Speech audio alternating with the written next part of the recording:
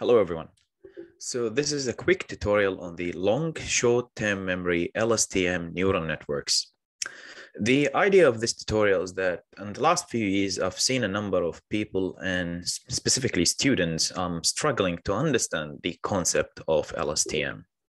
So what I thought about today is to bring this to you in an intuitive way and trying to link it to something that you can easily relate to.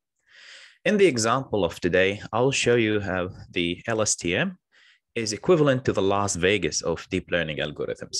This is specifically what I really like to call LSTM all the time, the Las Vegas of deep neural networks, let's say.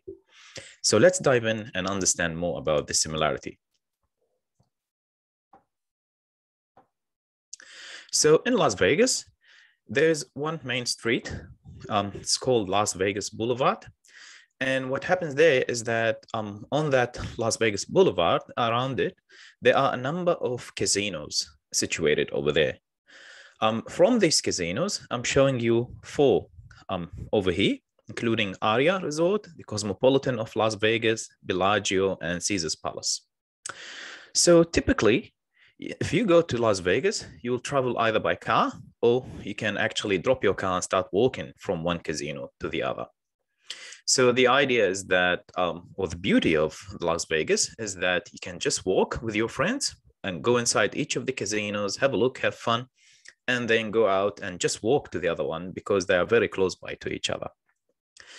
Within the example of today, I will pretend in this example that we will be driving around on the Las Vegas Boulevard until we reach Cosmopolitan, and then we drop the car and we start walking from one casino to the other. So in this case, assuming that we drove the car until the Cosmopolitan, and let's imagine it was a car or even a bus, let's say me and a few of my friends, we stepped out of the car and we went to enter each of these, let's say, casinos, starting with Cosmo. So what happens there is that each of these casinos is made of a number of gates. So the first gate that we will face is the security gate, let's call it like that. In the language of LSTM, this is called the forget gate. So simply think of it as the place where the security guys will tell you, forget about going in. There could be like a certain policy they are following, a set of rules. Could be, for example, not wearing a mask nowadays, or not even vaccinated, or for whatever reason. So the forget gate is where the information, or in this case, us, me and my friends, might be actually blocked from entering that specific casino. So after that specific forget gate, if we manage, let's say we were 5 and one of us was blocked at the gate and the remaining 4 of us continued inside the casino. The next gate that we usually face, which is the input gate. So let's think about the input gate in this case as think about like us going to, let's say, a restaurant or a coffee shop, or even a bar, like inside this specific casino. So some of us might be ordering food over there and like having some lunch, dinner, whatever, having some drinks, enjoying our time, doing some gambling. So the idea is that even that 4 of us were allowed to go in, the idea over here is that not all the 4 of us will be actually ordering food. So there may be only 2 of us who are hungry and ordering food and like having lunch or dinner or whatever, having drinks. The third gate that comes after that is the output gate. So once you went in, you had your lunch or dinner or had some good time over there, you decided you want to go out and you continue your journey walking or even by car, it's up to you. So you want to continue your journey after you had fun in that one casino and then go to the other casinos. So basically we have 3 gates, the forget gate, input gate, and output gate.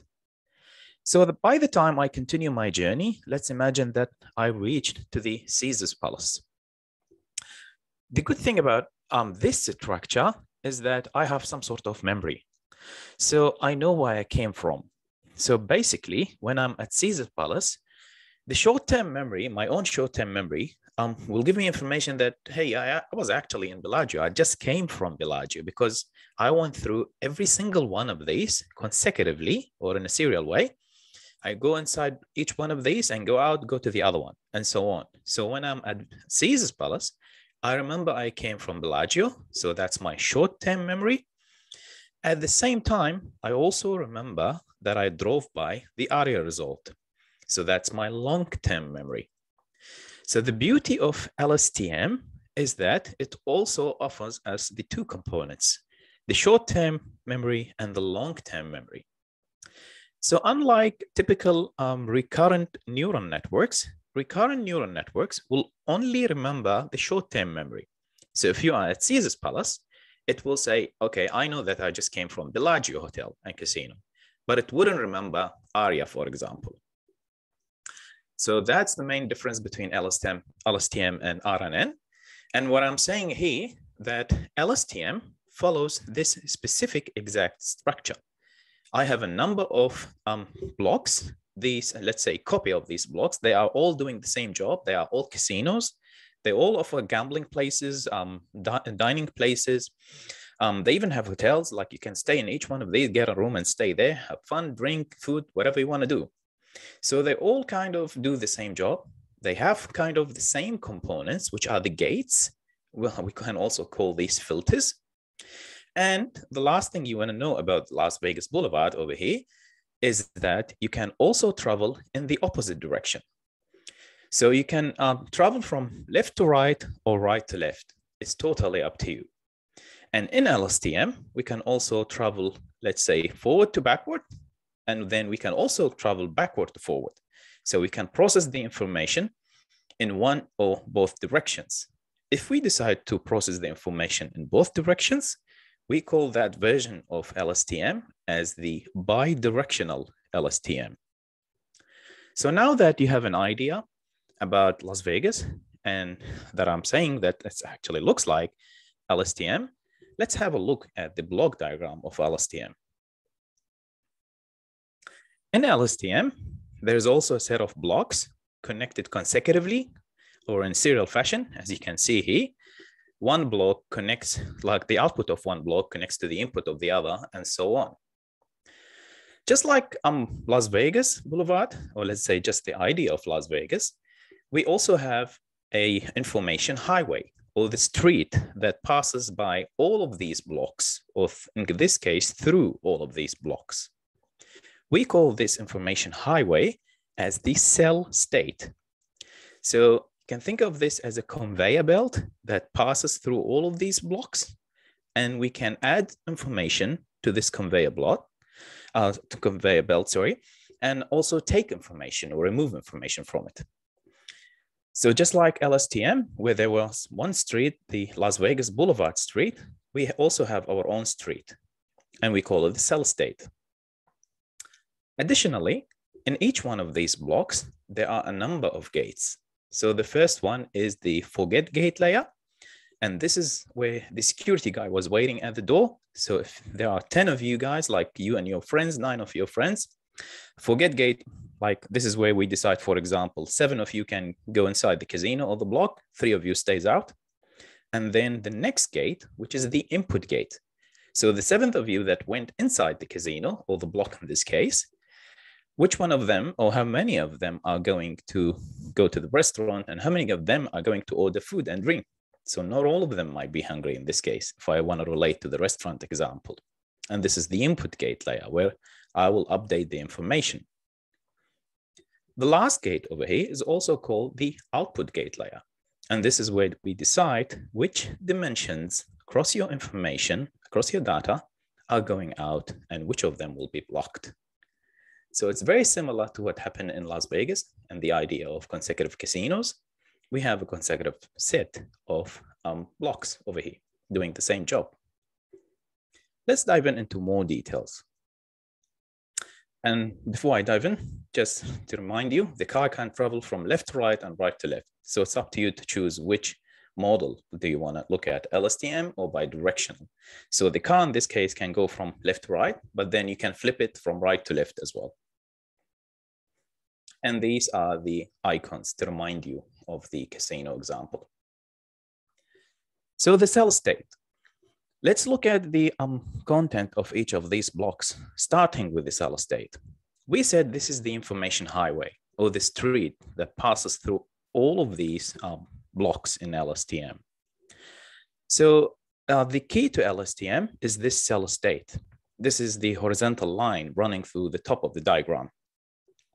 So think of it as a kind of conveyor belt. Let me show you another image over here. A conveyor belt where boxes are passing through. And let's imagine that you're waiting at the end of one of these branches over there, and you can actually decide to get some of these boxes over there.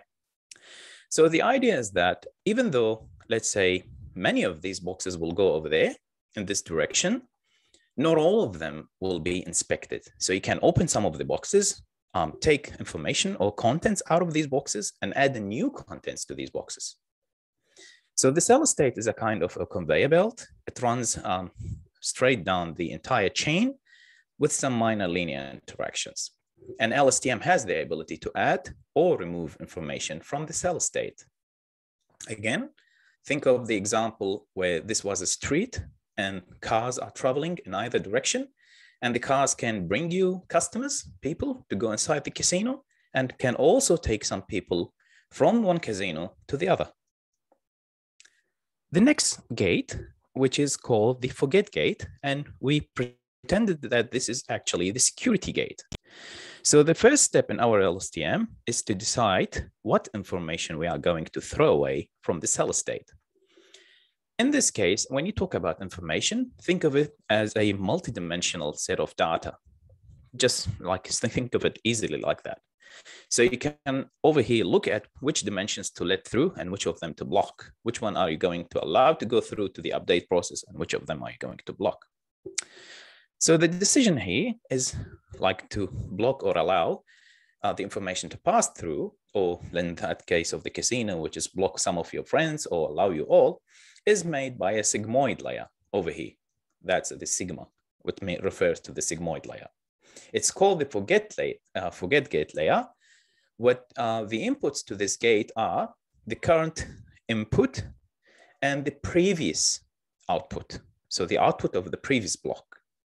Based on the combination of these two with some sort of weight matrix that is optimized during the analysis, added to some bias, just like a typical neural network, you actually map the output of this gate or the output of that process by using a sigmoid layer into a value or a number between 0 and 1 for each number in the cell state. So 1 over here will represent completely keep this, and 0 will represent completely get rid of this, not allowed to pass through. The next gate is the input gate. So refer back to the example where, let's say 10 of you tried to enter the casino. 3 of you were kicked out because, for example, they were not wearing masks or not vaccinated for any reason. And then the 7th of you go inside.